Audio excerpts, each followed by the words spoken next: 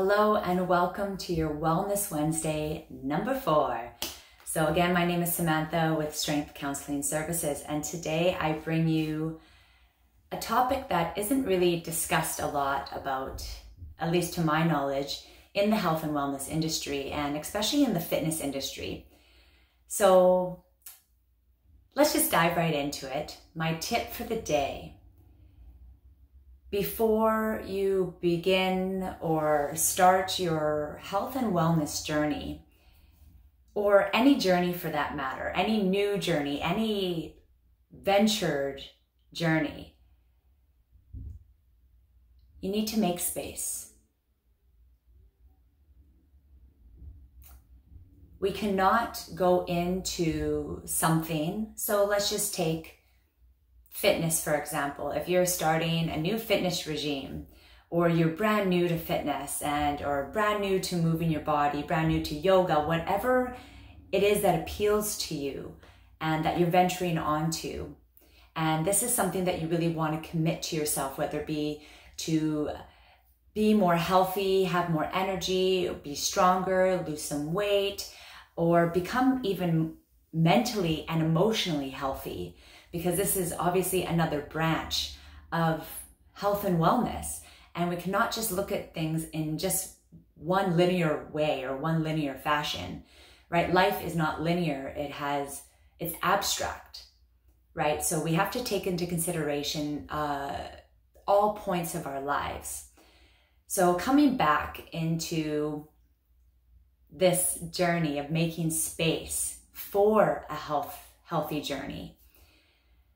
Now, what I mean by that is making space, not necessarily in your environment, but yes, for sure. You know, if you're going to be working out at home, let's say, you're starting a regime at home, clean out the space that you are going to be using. You don't really want a cluttered space when you're trying to get healthy, because the clutter of the mind or a clutter of the space that you are in will bring clutter to your health.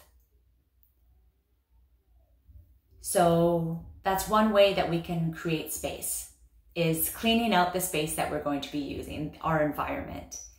Another way of cleaning out space in a way that I particularly struggle with is to let go of something else that's not serving you in this moment or serving you in your goal of becoming healthy or being healthy. Remember, this goal lives on through your whole life, and it changes. So each different venture into health, into wellness, is going to take something else to release. So you really have to do some soul searching here and really ask yourself, how do I want to present myself in life? How do I want to be healthy? What does that even mean to me?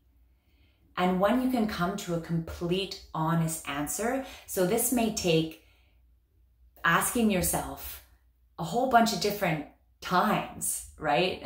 It's not just one time and you get an honest answer. You have to ask yourself multiple times and then ask yourself, is there anything else that I'm leaving out, or that I am withholding or lying to myself about, right? And we don't want to think of this as a bad thing. It's not bad. It's just something that is, and we all do it, right? So one of the ways that I was lying to myself is like, I'm not taking on that much.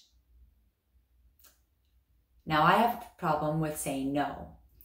And so I have to put myself, so my cleanliness, my space for my health and wellness is to put myself into a position where I have to say no to things, right? Where I don't really have a choice but to say no. And this is something that's really good for me and in my health and wellness, right? So it's been a lot of practice of FOMO, letting go of FOMO, fear of missing out, right? For me. And maybe that is something that's the same for you, or maybe you need to say yes more. Maybe you need to get out more. And so maybe you have to create space of that to allow the yes to take over and rid your mind, whether maybe it's through meditation, right? Perhaps of releasing the inability to say yes. In my case, the inability to say no, right? So we're not just talking about physical health, we're talking about mental, emotional, spiritual, and physical health. So no matter what journey you begin to venture onto, you have to let go of something else. And maybe multiple things. You have to clear the space to make room for this new venture so that you can completely focus on just that one thing.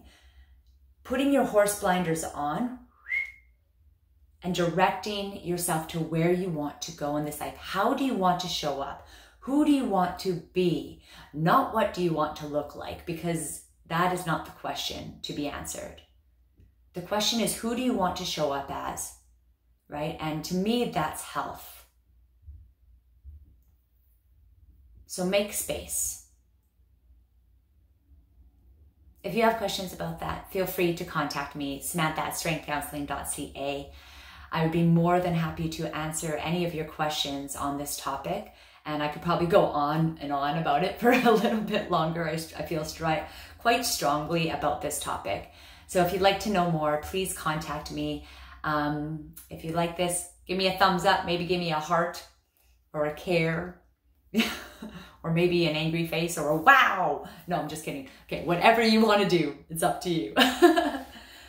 All right, you guys, continue your venture onto your health, to your wellness. It looks different for all of us and at different stages in our lives. I'm excited for this new chapter you are on, or this chapter that you are continuing to work on.